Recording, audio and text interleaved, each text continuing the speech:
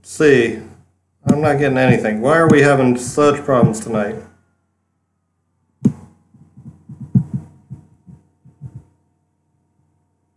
Okay, looks like we're getting stuff. Okay.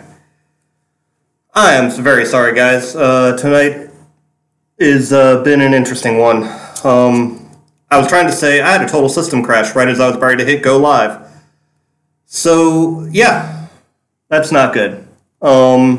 So, what I was saying was, Brian had to tell me I didn't have audio. I'm having to work off my webcam tonight, so gonna have to go back to being a little bit old school. I did happen to have a little size 20 fly in here and was going to joke with you guys that we were going to tie a size 20 tonight.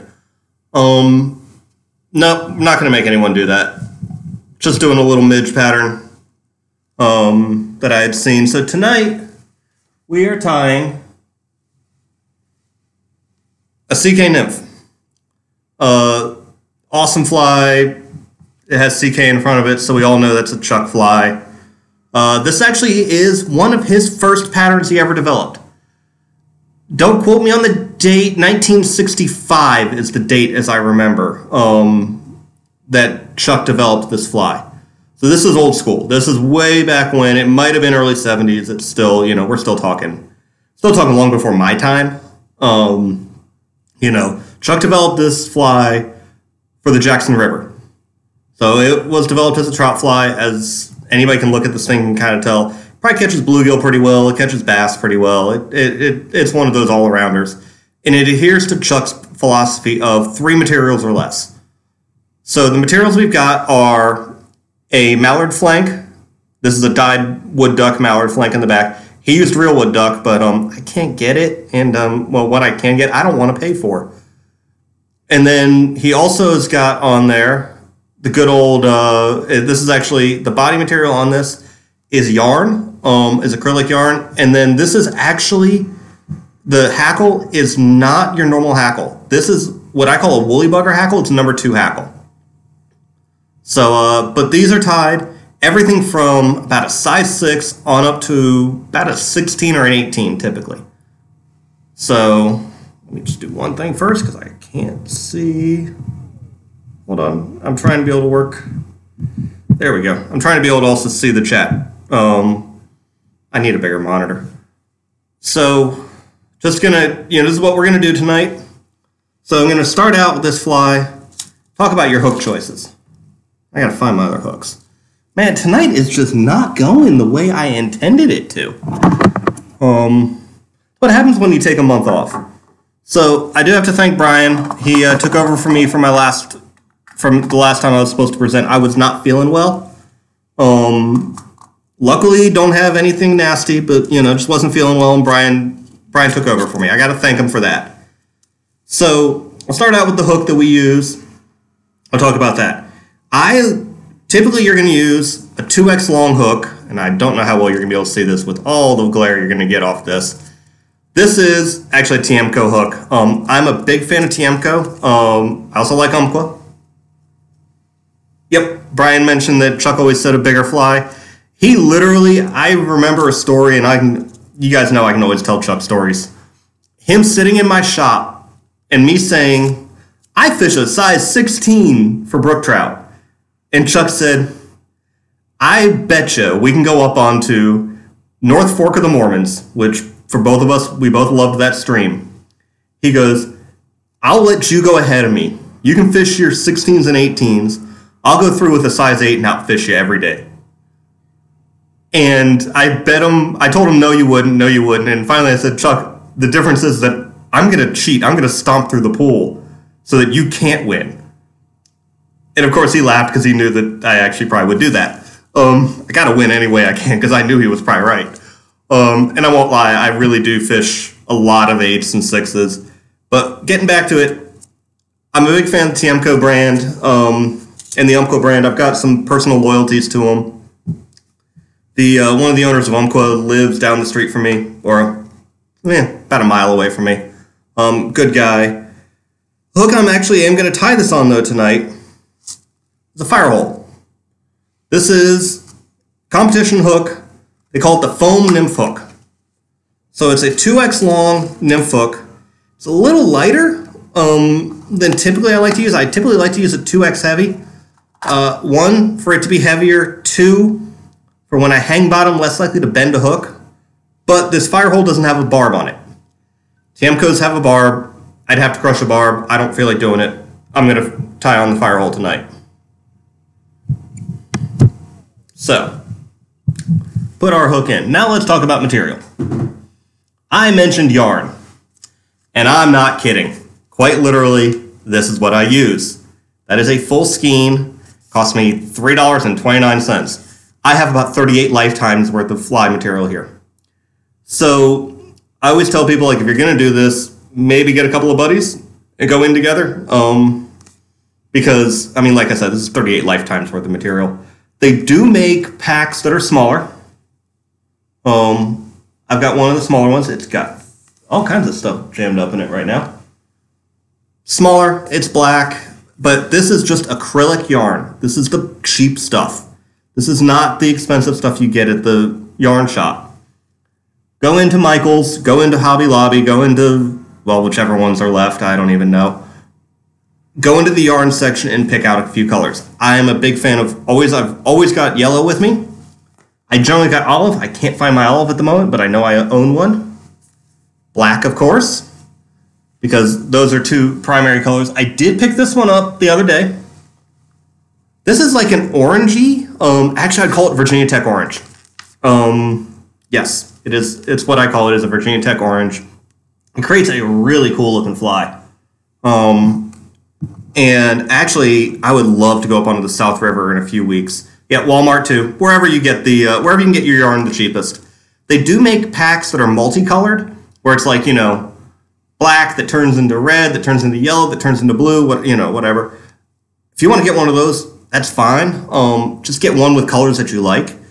This is a fly that does not have specific colors. You know, olive is traditional, yellow is traditional, brown is traditional, black is traditional. But traditional doesn't always have to be. Because like I said, I got this. It actually creates a fly that looks like this. So it's pretty bright orange. And this thing looks like an October caddis. And October caddis are a really cool species of caddis. They're almost like a stonefly in the way they hatch out of the water. They actually molt in the water instead of coming up to the surface, and they'll crawl out.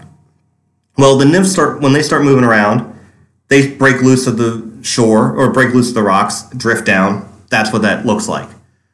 October caddis hatches, one, they're huge. October caddis are some of the biggest caddis that we have. And of course, if anybody knows, I love big bugs. Two, give you an idea, my last October caddis hatch on the South River, the fish were literally jumping out of the water to grab the flies out of the air.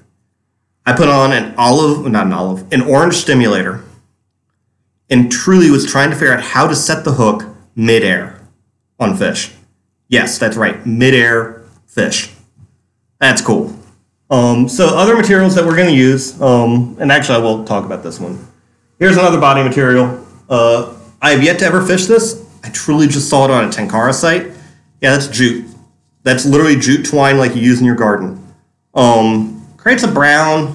I don't know. I'm going to have to play with it and see. I'd seen it get used in a Tenkara site and was like, hey, that's cool. I'm going to have to try that. The other materials that I've talked about, and when we talked about what you can use, this is embroidery floss. You can get this for pretty cheap, like $1.29 I think for this. Again, of course, you can get it in multiple colors. The thing I don't like about using this is it's not furry. It gives you a nice flat, smooth body, which if that's the look you want, cool. This fly really, you kind of want that fuzzy, a bit of fuzzy that the Antron or the acrylic will give you, because that'll help, kind of be buggy. Fuzzy is buggy. So other materials that we use, mallard flank. This is dyed wood duck, or mallard flank, natural. So that's really the main stuff, along with your lead wire, lead-free lead. I've actually got the real deal lead here. Don't ask me why. And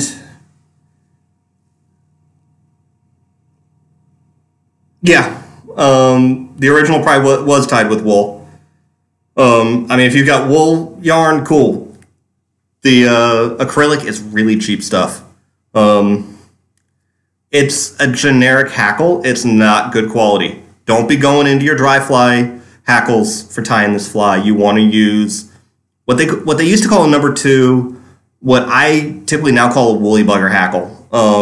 So the same hackle you use for a woolly bugger. And I'll talk about which ones to use when we get started. Because it's not your normal setup.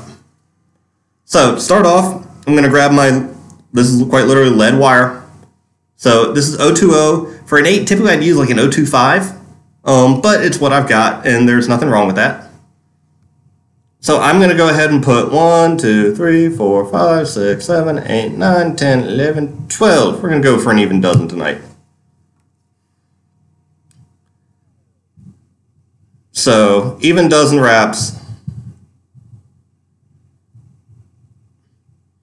Get it about middle, slightly ahead of middle. And then because this is lead, I'm going to do something that I was taught when I was a kid. You take your head cement, you encapsulate the lead.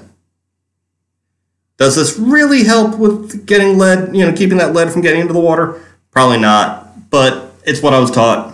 It's what Mr. Shelton taught me. So, next thing I'm going to use black thread for this. 6/0 thread works fine. You can use yellow thread. Should have some other colors in here. Your browns work. Really thread color. I'm gonna go with black tonight just because I kind of want the look of a black thread. So we're gonna start up near the front, right behind the eye. Then I'm gonna do really light wraps. Now, one thing that I don't think I've ever really taught you guys, and I don't know, is how to wrap down onto lead. If you watched how I did that before I cut off the tag end. Oop, it's drying. I took the tag end, so this part that's in my left hand, see this end, and I held that down, and that actually kind of helps to hold the thread up from dropping down in between before I can get good wraps along the backside.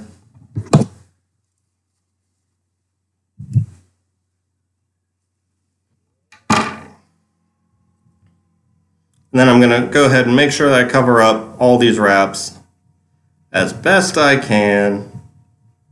While, if you look, I'm also kind of trying to make a bit of a cigar-shaped body. That is something about this fly. The under wraps are the key. So, like I had said, this is just your plain old 6/0 thread. So, first thing I'm going to put in.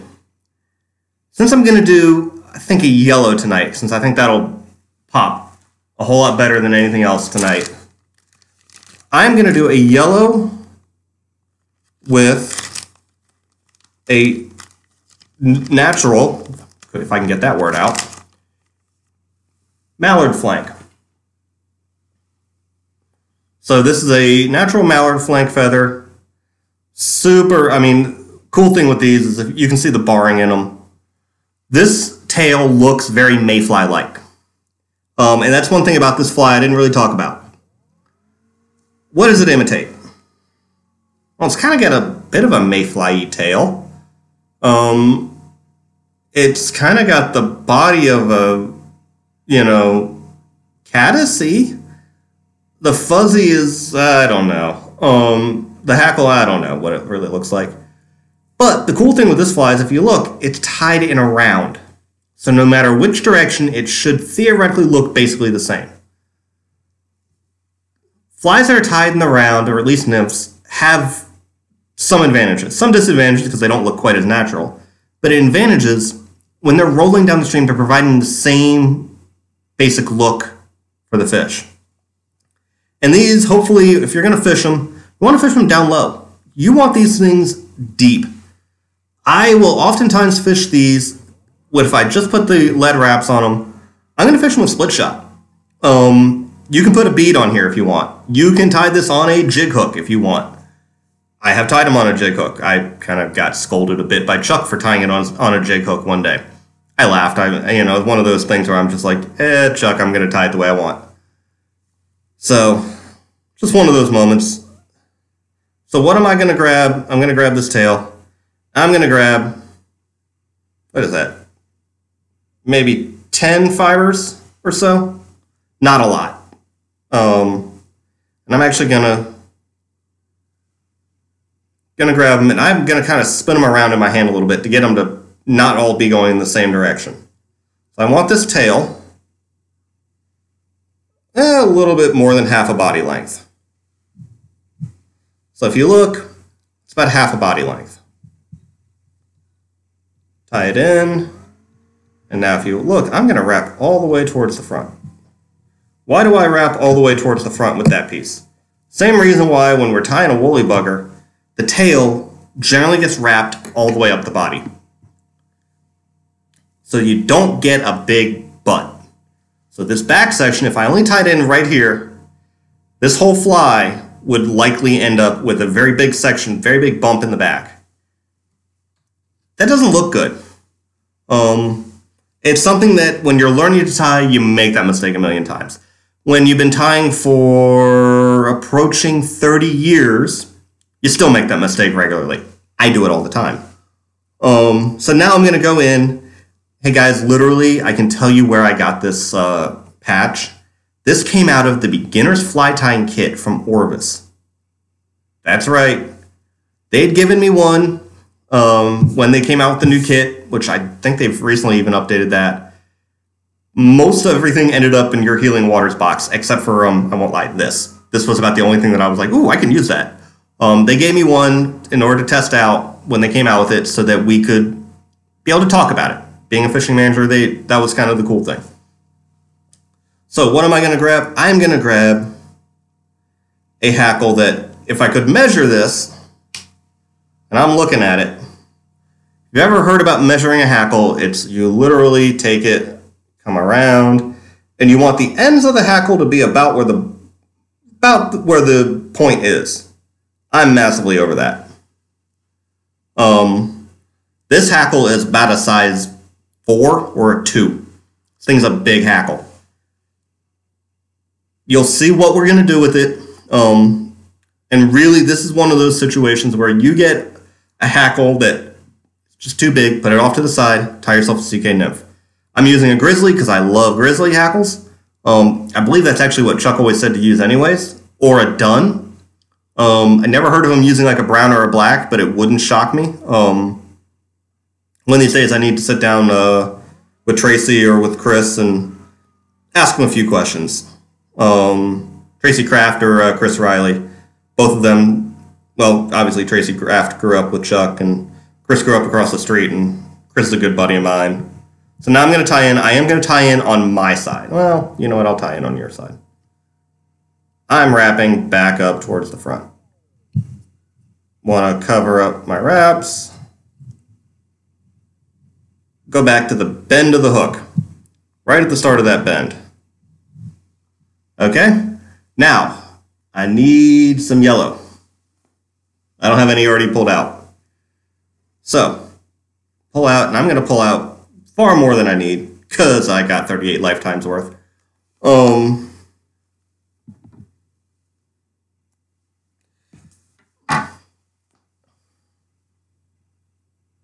So this actually is about I call it about a foot worth. This is more than I need, especially because guess what the cool thing about this stuff is? It's multiple strands. Now this particular one that I got is super cheap. I mean, it really is the cheap stuff. I think I spent $7 when I went into the craft store to get all this. And I picked up other stuff that I didn't need. I'm sure the ladies looked at me like I'm a little weirdo. But this actually is, this particular piece is 2 strands. I don't know if you can see that on the video. It's actually 2 strands. So really what I'm looking for is about a 1/16 of an inch in diameter when I'm holding it out and stretching it out. I want a little bit of body to this. I'm going to tie this in.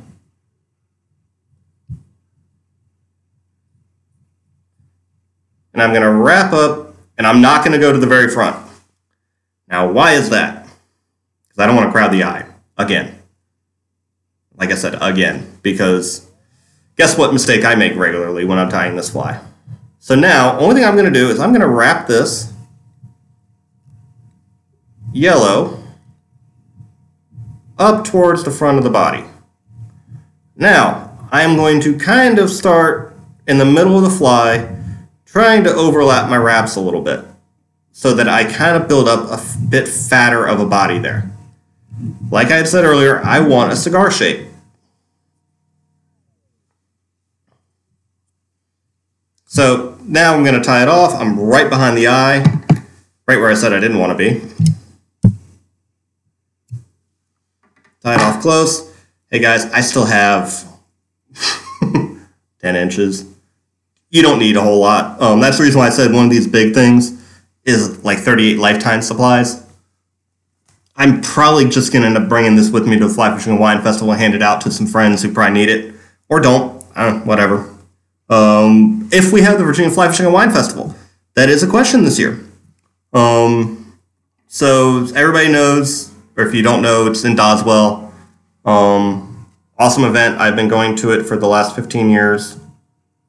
Just going to kind of clean up that head.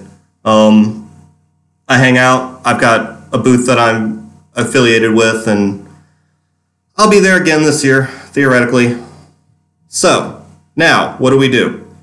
We're going to palmer this up, our hackle. So here's the thing. Size 8, 5 wraps. Okay? Size 10, 4 wraps. Size 12, 4 wraps. Size 14 and smaller, 3 wraps. Okay? I distinctly remember getting that information from Chuck. So, I'm going to go for 5 wraps because I'm tying a size 8. Tying a size 6, that's going to be 5 wraps if I remember right. Okay, so there's 2. I want these about as evenly spaced as I can get them. I am human. I'm not going to have it perfect. 4. And we'll go a little bit more.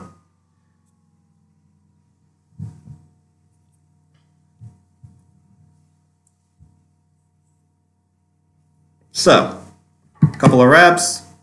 I got a whole pile left. Unfortunately, it's not really a usable hackle. So this hackle now becomes tailing material. So I will say, I would save this hackle for when I'm tying mayfly patterns, because all these hairs here, all these fibers, are good tailing material for tying up some sort of a mayfly pattern, whether it's a nymph or a dry fly. So, I got stuff going everywhere right now. Take our fingers, preen back, wrap in, create a nice little head.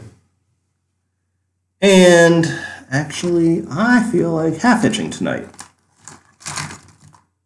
There it is.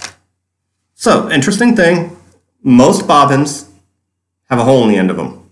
Something that I don't think a lot of people realize. I will actually, a lot of times I'll sit there and let me do this again so I can show you. I take it, I wrap my thread around the bobbin twice. I then roll the bobbin up, put it over the eye, pull back. We have a half hitch. Theoretically done. 1, 2, it's a half hitch. I'm going to do multiple of them. I'm going to do 3 of them tonight. 3 half hitches. So I use a whip finish tool.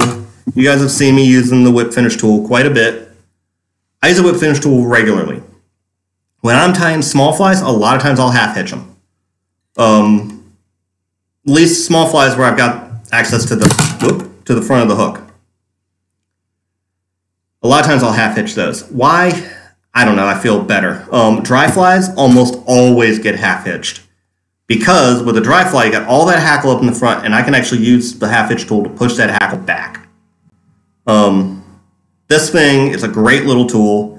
All it is a little hole in the end. Honestly, you could take probably a Bic pen and do the same thing. It just so happens that my bodkin happens to have it, so my little needle pokey thing, as some people like to call them, has a hole in the end of it. Honestly, I'd love to tell you I knew where I got this thing, but who knows. The brass is tarnished, so I'm guessing it's at least 10 years old. So, now we're going to cut. And guys, that's almost a finished fly. This is one of those, another box fillers. This is one of those ones, hey look, Jeff, Jeff's tying a box filler, color us shocked. It's what I do, we know that. So, now, out come the scissors. Oop. We got to make this thing look better because all this, that ain't right. That ain't a CK Nymph. Here's a perk to your if you've got a rotary vise. I'm going to flip the fly upside down because the first cut I do is on the bottom. And what we're going to do is similar to the CK baitfish Brian did, where you're trying to cut for roundness. I do this a little bit differently on this fly. Baitfish like Brian, I square it, then I sit there and round off those corners, and guess what? Now you have a rounded fly. This guy, I'm going to take it and I'm going to try to cut right below the hook. Having to blow on it so you guys can see. I'm cutting just below the hook. Okay, and then I'm going to leave my scissors more or less in the same spot. Just like when you're cutting hair. And now one thing about these fire hole hooks, these got a really big gape on them. So I'm actually going to shorten it up a little bit. I don't like having all that much hair sticking out. Well, or not hair, hackle.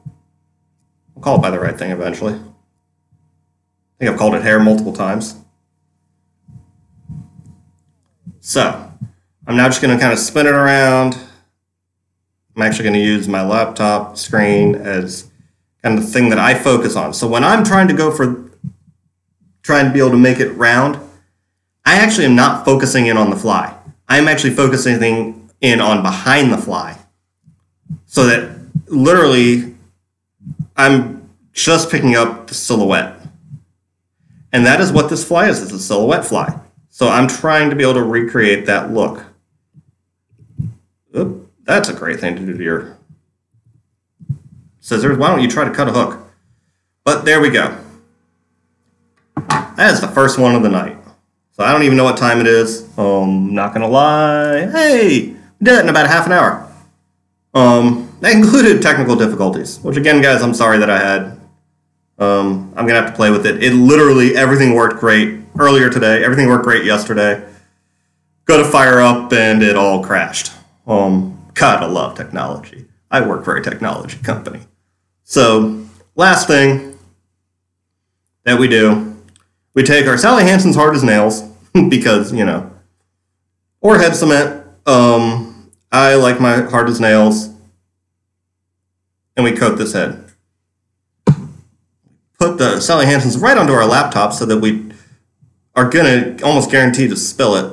And we're going to put a very light coat on. Try not to cover up that eye. I guarantee I will. I'll end up cursing myself. But that's the first one done. Okay? Really, guys, basic, simple fly. This thing, it catches fish. This size is awesome. Like I said, I typically am going to fish this really close to the bottom. We've got brook trout season coming up. Brian and I have talked about it. We keep talking about it. We had the premiere last week. That was last week. Brian did an awesome job with that. Definitely a lot of great info. And one thing, guys got questions, always ask them. Feel free to send them into Brian. Brian will then, if he needs me, he'll ask. But definitely, we'll answer anything for you guys. I also do put up videos every Saturday on our Facebook page, and those oftentimes are going to be teaching videos. We got some cool ones coming up. just pointing that out because I've literally got through the end of the year planned out. But that is fly number 1. Come on out of there. So,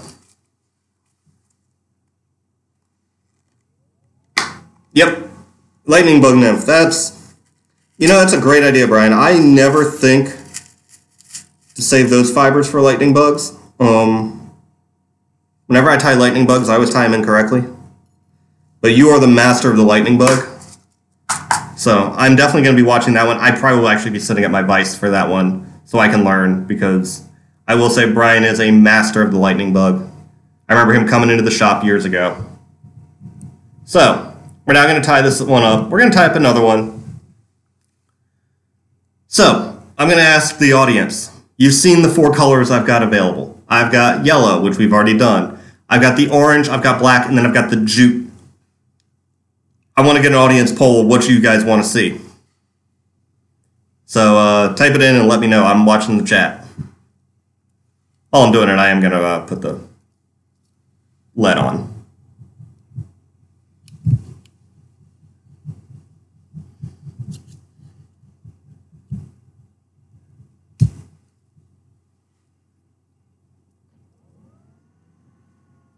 Not seeing anything. Don't make me choose, because you're not going to like it.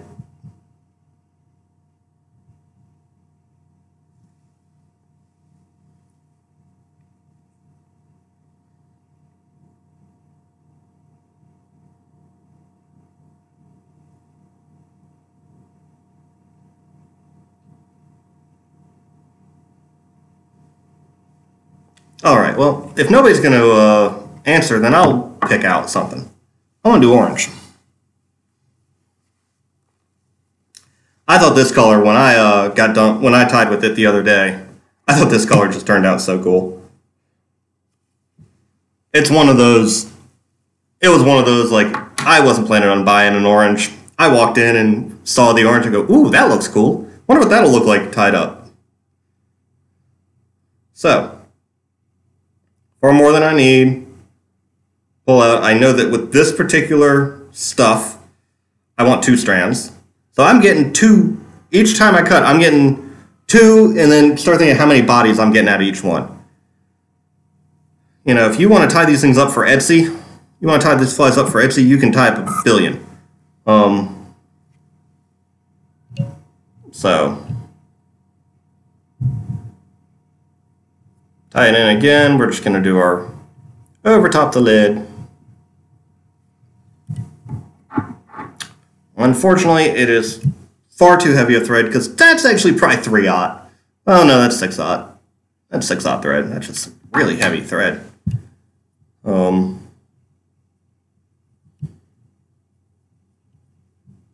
up our little ramps at each end. Build up a fat little body. You know, you want it fat in the midsection, kind of like me.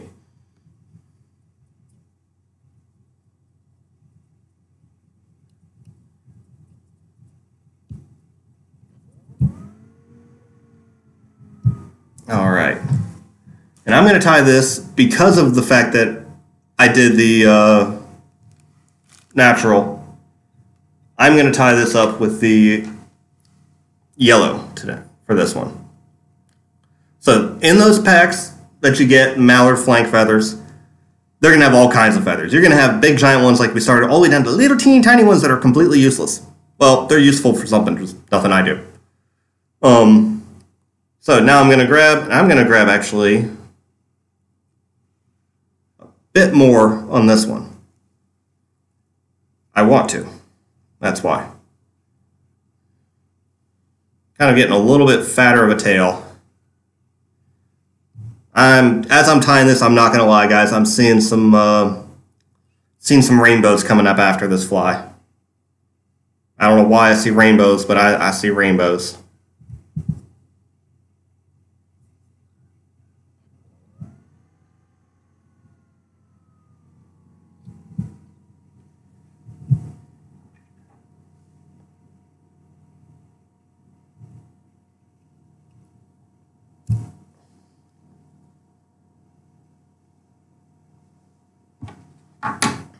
So, half the length of the body, hook gap, something like that.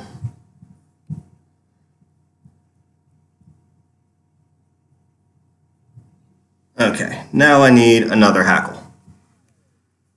I'm going to actually have to go out and buy a hackle patch because this is starting to wear out. I'm starting to only have good stuff for tying little tiny flies, and I don't do a lot of little tiny flies like this. You know, we talked about in the beginning, you can tie it down to a 16. I don't fish a 16. I don't fish a 16 with these. I fish them up to about a 12 to a 14 at most. I fish a lot of 8s. I fish a lot of 10s. Those are my two predominant sizes. And when it comes to fishing in the wintertime, black and yellow. Don't ask me why the yellow. The black makes sense. Black looks like, kind of looks like a stonefly. This is probably one of the ugliest that I've tied in a long time. But looks like a stonefly of some sort floating down the river. You know, actually this jute probably would look pretty good. Wow, that's got all kinds of, oh, that's actually all the jute fibers hanging out. So that's the jute. When jute gets wet, it turns darker. Yeah, if it ain't chartreuse, it ain't no use. You know what, Brian? You can fish them in chartreuse. And actually, I know that, I know Chuck fished them in chartreuse. That's another color I totally forgot about, because there's a million of them. In reality, guys, go into the craft store, buy cheap yarn, whatever color you want, and fish these things. That's really the key. Key to most flies, and I'll give you a hint, fish it. I love seeing, one of my favorite questions I see asked regularly on like Facebook fly fishing pages. You know, what is the best fly to throw? And one of my standard responses whenever I see that, and I don't generally answer with this just because I kind of would feel bad at saying it like this, but it's whatever you got on the end of your line that you trust. Faith in a fly is worth probably about 2 times having the right thing. Sometimes. There are days that actually having the right thing is most important, but having faith, especially when we go up and we hit our freestone streams that we have around us, having faith in that fly is key. Because if you don't believe that it's going to work, you're not going to put it into the right place. Even if you say you're putting it in the right place, you're not going to put it in the right place. And if you're putting the fly into the right place, most likely on our, especially our small brook trout streams, you're going to get bit. If you're not getting bites, water is either too warm, too low, or your buddy just walked through the middle of the pool 5 minutes before that. Which, by the way, that buddy would generally be me. Like I said, I gotta win at all costs. So, you know, don't go fishing with me. I am a jerk with that. Kidding, I don't do that. I actually, when I'm on brook trout streams, I do back and forth. If I ever am fishing with a second person.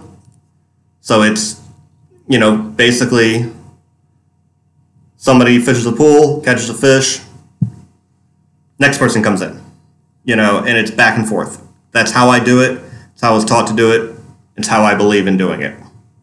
So, we've now tied in the material, our yarn. You know, this is a cheap material. Don't feel bad about using it up. You want to make sure that you cover up everything though. Don't want to leave a little hot spot. Hot spots are for new flies, and I don't do new flies. No, I'm kidding. Hot spots are a thing.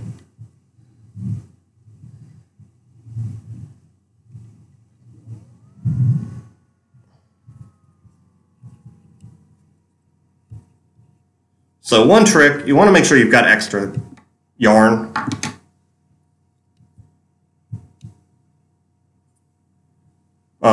Ooh, I am crowding that eye. So that you're not trying to get the very little last tip of it and holding it with your finger, and that's just not fun.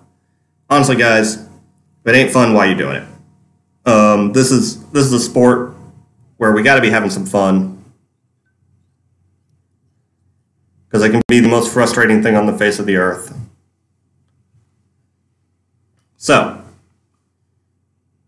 there we go. We now have a body, 5 wraps to the front, Looks like I left a little dark section in the back. Oh well. Whoop. And this is why you don't want to crowd your eyes, people. That's 2. There's 3. There's 4.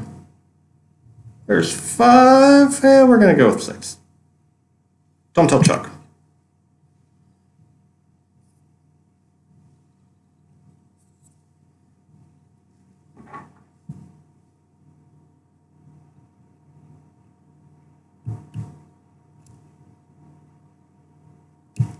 Cut off our hackle. Save that for the lightning bug in 2 weeks. I totally crowded up that eye. That is going to be so much fun to try to get Yeah. Oh well. Totally crowded up that eye. See guys, even I do it. I do it regularly. Again, where do I put my bodkin? Time to finish it.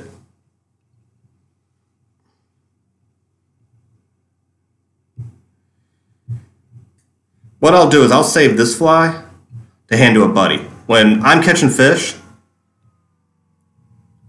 and I can't, and they're like, hey, what you using? You just grab this one and hand it to them.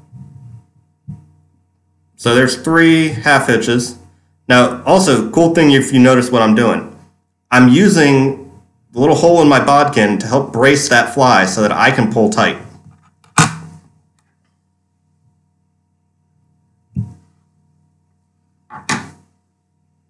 So that is just about fly number 2. Now remember when we talked about trimming this fly up, I generally go for right along the hook gap because these firehole sticks competitions have a really large hook gap for the size of hook that they are. That is almost a 6. That is a massive hook gap. I'm going to actually trim just a little lighter.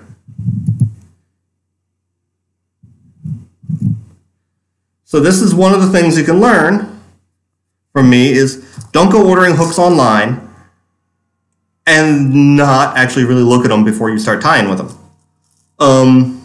Not saying I don't like the hook, because I do like the hook. I like having a big hook gap. Just don't not in love with this hook for this fly. In reality, bigger fan of these.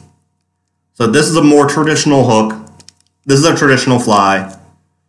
I'm going to go with that normally.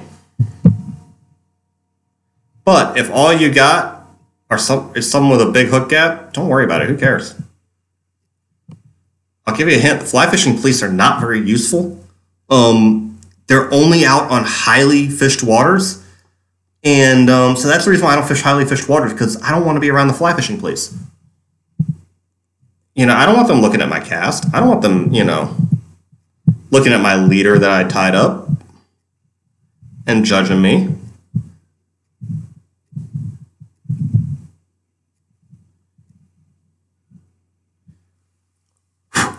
Whenever you see my hand go in front, what I'm actually doing, I'll kind of go backwards. I'm cupping around it, cupping around the fly, and then I'm blowing on it. So what that does is that takes all these little fibers, all the little hackle fibers that I've cut off that are still sticking to the fly, and knocks them off. I have them all over my laptop right now, which I am going to have to clean this thing so badly. I am sorry, laptop. I do care about you. I really do. But, it happens.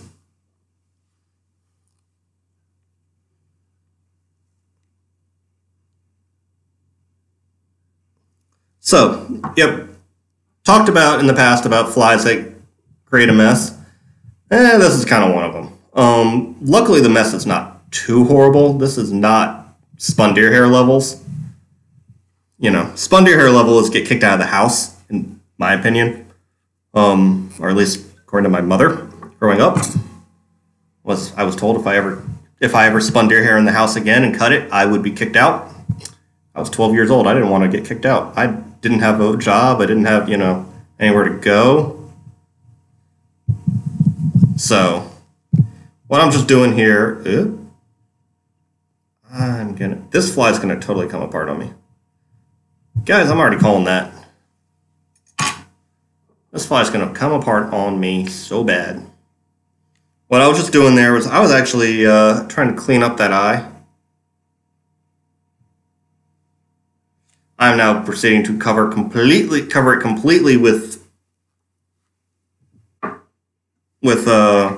head cement. Now I'm going to use that trick. I think, Brian, you did show this to everybody, right? I feel like you did. You take hackle fiber or a hackle feather.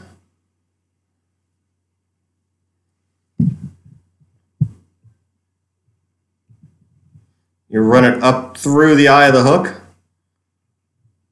And what that does, and you use the shaft, you use the thick part, you know, as thick as you can get through the through that eye. So if you're fishing like a 22, yeah, you can't get very thick through there, but this size 8's got a pretty good size eye. And you just basically run it up through there, and what that'll do is that'll clean out the eye. Of course, now this feather is completely toast. Save that for the next time you completely cover up an eye. You know, hopefully it's that same tying session. But there we go. There's another one. And if you look, that's kind of got that orangey tone to it underneath. That's an awesome little, you know, just an awesome little pattern. I have never fished this color, so I don't know if it's going to work. I assume that it's going to work, but I don't know. I like it. I have faith in it. If I have faith in it, most likely I'm going to catch fish with it. So that is the key to fly fishing. It's trusting what you're throwing. If you don't trust it, you're going to cut it off quickly anyways. Just from my experience. I don't know how many times I've gone into a fly shop, bought some flies because, you know, the guy in the shop's like, oh, this is what we're killing them with. Cool, awesome. I fish it for 10 minutes, 15 at most, and go, man, I haven't caught a fish yet on this. Cut it off. Put on something that I trust.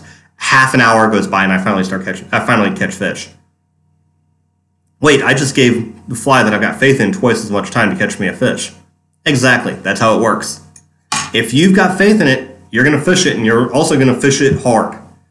If you don't trust it, you're going to fish it, you're going to cast it into places that are marginal at best. So, just a little piece of advice coming from some experience out on the water. Having trust, having faith is key. Having faith in your flies. Yeah, great little pattern. CK Nymph. We love this little fly. Coming up on that time of year to be definitely fishing it. Fall season is upon us. We still are in smallmouth season. If anybody remembers our buddy Matt who did the live stream with us, that was a 23, I believe, that he landed last week. Well, he didn't land it. His customer landed. A 23-inch smallmouth. Absolute monster. Awesome video of them landing it. So definitely cool.